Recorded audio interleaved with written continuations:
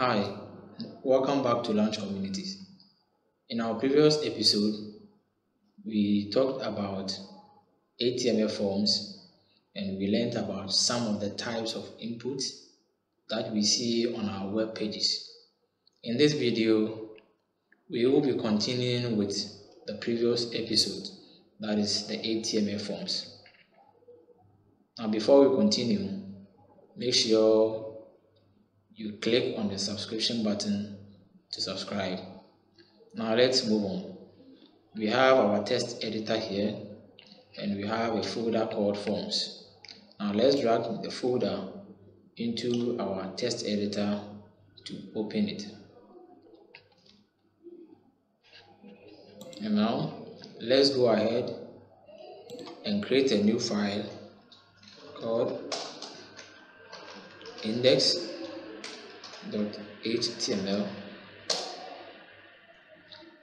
So we have created a new file, index.html. Now let's go ahead and create the HTML boilerplate with shift exclamation enter. Now we have the HTML boilerplate created for us. There is a cool shortcut in Visual Studio Code. Right click and select open with Live Server. Now Live Server will open this file with your default browser. It's a very cool feature in Microsoft Visual Studio Code, and you won't need to be refreshing your page anytime that you make changes on your page.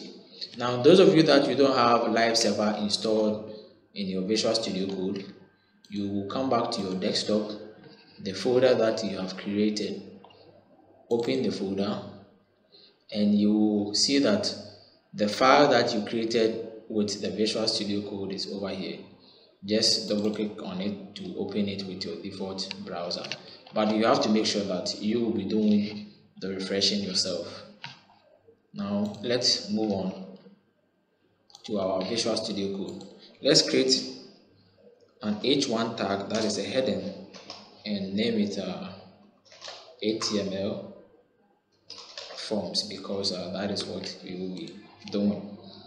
Now, if you remember, in our previous episode, we learned that inside the form element, we have multiple, or you have different types of HTML input types, and we are going to continue with more of the input types in this very video. So let's go ahead and call the form element. Let's go ahead and so this is our form element, and inside this form element is where we will be putting the input element as we did in the previous episode. So let's continue with our input types.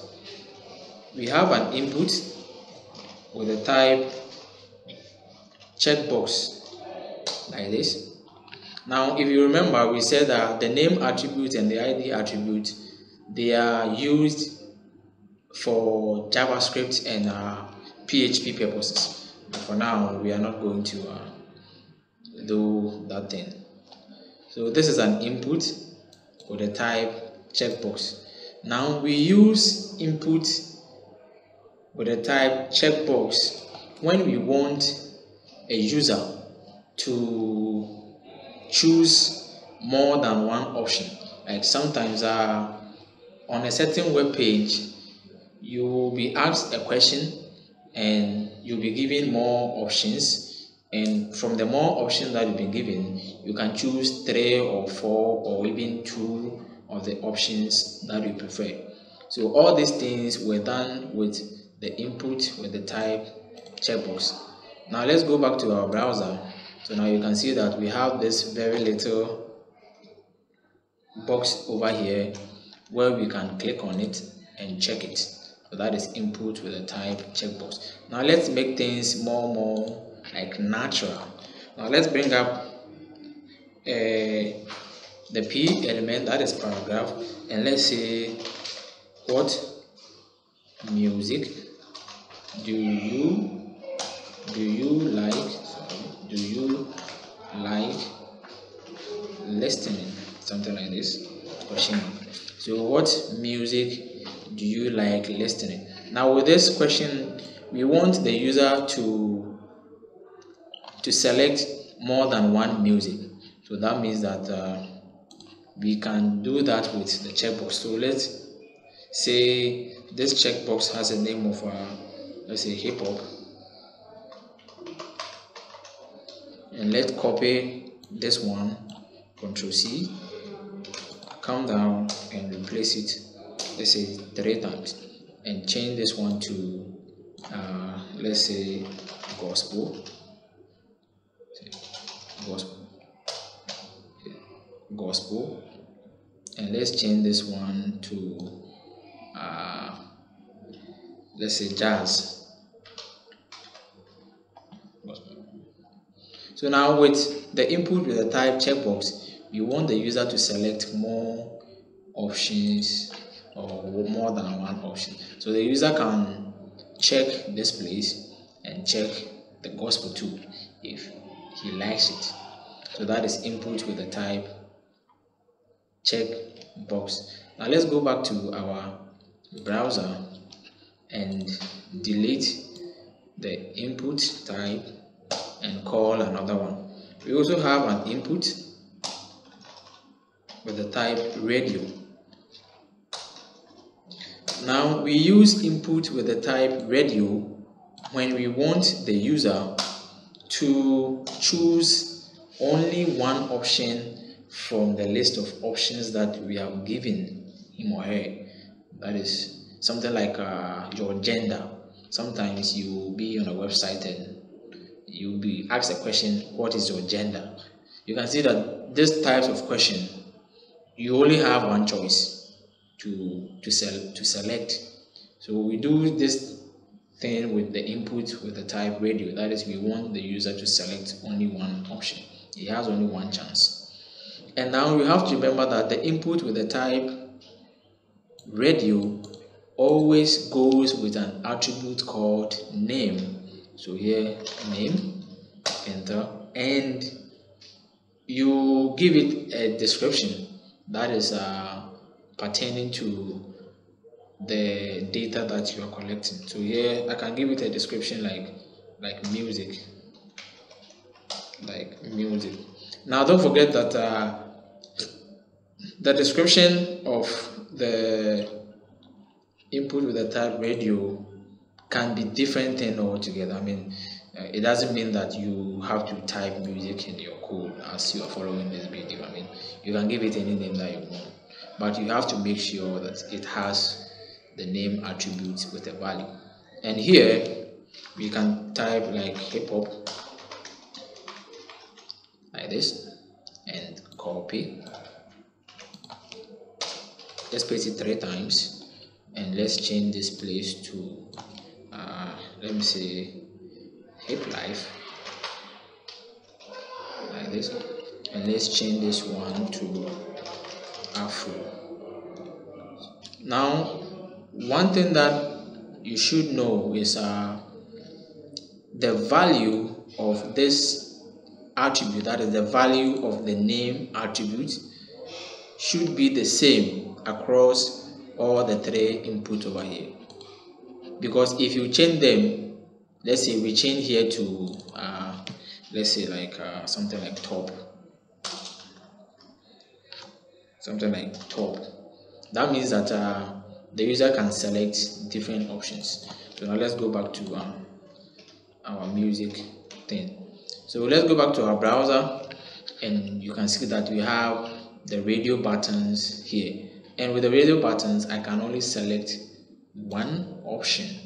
Now if I try to select the hip life 2, you can see that the hip hop has been unselected and something like this.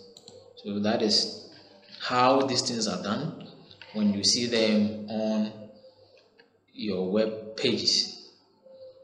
Now let's move on and clean this input and continue. We also have an input colon date. That is, we have an input with the type date, and we use this input when we want to collect date data, that is the data that is date. So you can see that in a date format, let me say it that way, you can see that the browser has inserted something like a calendar inside the page. That is, we want the user to give us a data that is in the date format. We use the input with the type date, and that is very, very, very simple. And we also have an input with the type date time. Now the date time input is we use them in situations where we want the user to give us the date as long as with the time, that is a date and a time. That is when we want to collect date and time data from a user. That is when we use such input. Now let's clean everything and move on. We also have an input with the type color. We use this input type color when we want to collect color data, that is a data that is color. Now don't forget that with browsers and with HTML and CSS, colors, they have unique names or they have unique numbers. So this black color over here, it has a unique number of it. Now you can see that if I try to drag the color picker around, on the colors, you can see that the numbers automatically generate in the color window. So now the R stands for red, the G stands for green, and the B stands for blue. So now the 142 that we see for the R, and this 87 that we see for the G, and 87 that we see for the B, that is blue, means that the amount of red in the color that you have picked is 142, the amount of green is 87, and the amount of blue is 87, and that is giving you the color here. So you can see that the more you drag, the more the amount of red, green, and blue changes. So that is how we use it to collect color data from users. Now let's move on. So let's clean this one. We also have an input with the type file. We use this very input with the type file when we want the user to submit a file from his end into our database. So sometimes you find yourself uploading your profile picture or updating something or uploading your CV. So sometimes you find yourself like submitting a PDF file or any file on the internet. So that thing was done with the input with the type file. So here we can change this question. It has been there for long. We can change it and say like submit, or let's say change your profile picture, something like this. That is an input with the type file. So when the user clicks on the button that is this one, the computer automatically brings up a window so that the user can submit a file. So when you see these things on the internet, this thing was done by the input with the type file. So if we should click on it, you can see that a small window is opened where we can choose any file, and you can see that the name of the file is here, that is something.mp4, and you can choose it and we can submit it. So I hope now you are getting the point, or you are getting the view of how all these things are done. Now let's cover two more input types and let's get done with this very video. Now remember that there are several other input types which we didn't cover because as a programmer you won't be finding yourself using them a lot, so you can do your own research on that. So now let's move on. We also have an input with the type search.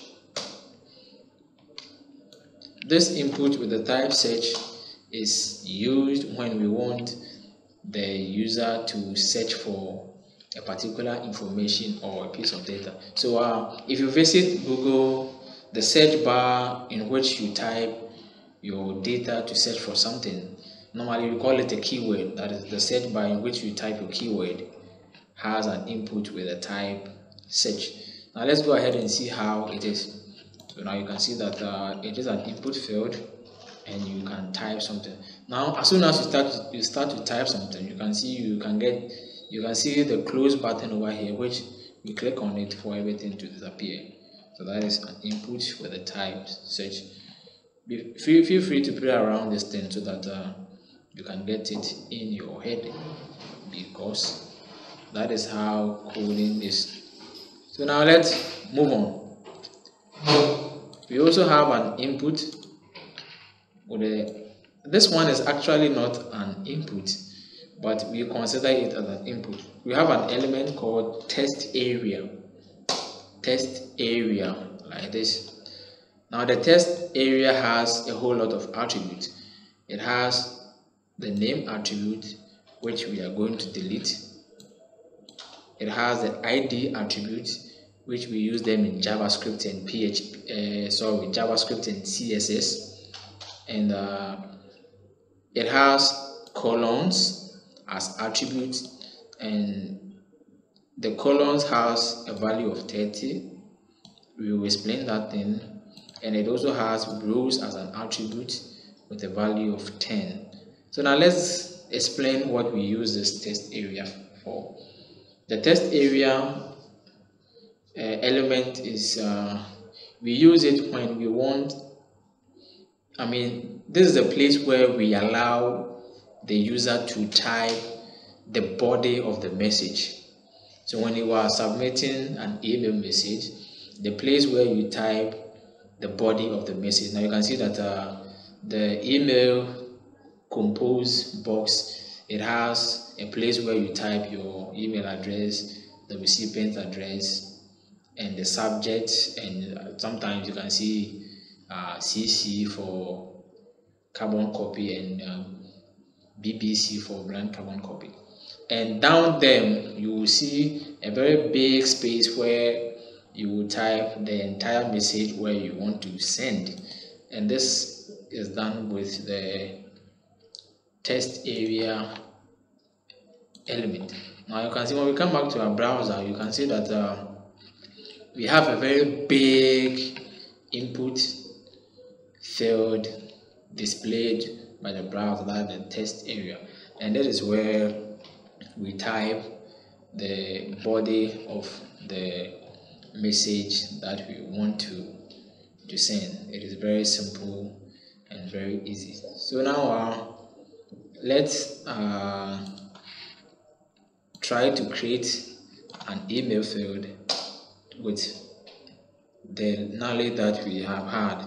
So first of all, we will need an input with the type test, and we can give it, and we will give it a placeholder that says enter your name. So a placeholder that says so you say placeholder that says your name,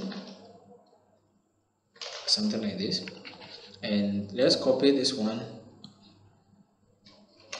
and paste it down, and let's change the type from text to email, and let's change the placeholder from enter your name to enter email.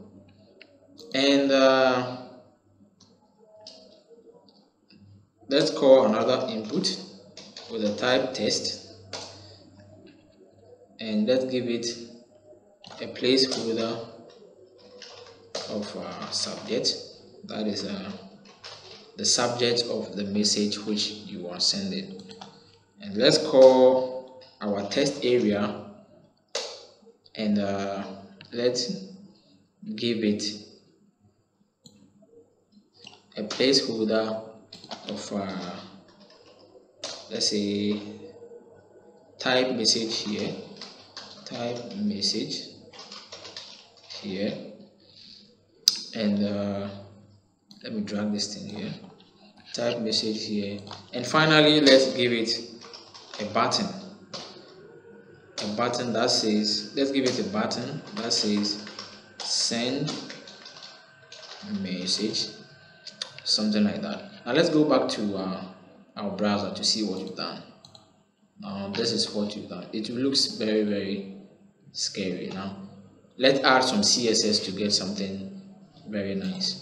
So let's come into our head element and add some CSS styles to get things nice as we want. So inside our head element, let's call the style, and let's say form, and let's say display is flex, and flex direction is column, and let's give it a gap, that is space between the element, gap of 1 rem, and let's give it a width of 30%, so with 30%, and a margin of auto, so that it stays in the middle. So now this is what we have over here. So now this input was made from the input with the type text, email, and subject, and all these things. So now you've got an idea of how all these things were done. So I said we'll be talking about the text areas attribute over here, that is the row, and that is the column, and the row attributes of the text area. Now the column is when we want to reduce the vertical section of the text area that is here, that is the vertical section of this text area. When we want to reduce it is when we would use the. So now let's go ahead. Now you can see that if I change this 30 to, let's say, 10, let's go back to our browser. Okay, let's undo this thing, that is, let's comment them out. Now this is how we comment in CSS or HTML, that is a control / will give you a comment. And let's get back to our browser. So now you can see that our text area has been small because we have reduced the column attribute to 10. So that is the vertical section of the text area. If we should increase it to, let's say, 100, when we go back to our browser, you can see that our text area has been very long. And the row attribute is for the horizontal section of the text area. So let's say if we reduce it to 5, when we go back to our browser, you can see that it has been very, very tiny. So that is the duties of the column attribute. and the row attribute. It's like that of Microsoft Excel, if you are familiar with them. Okay, so this is where we end successfully. Thank you for watching, and please make sure you subscribe if you haven't done so.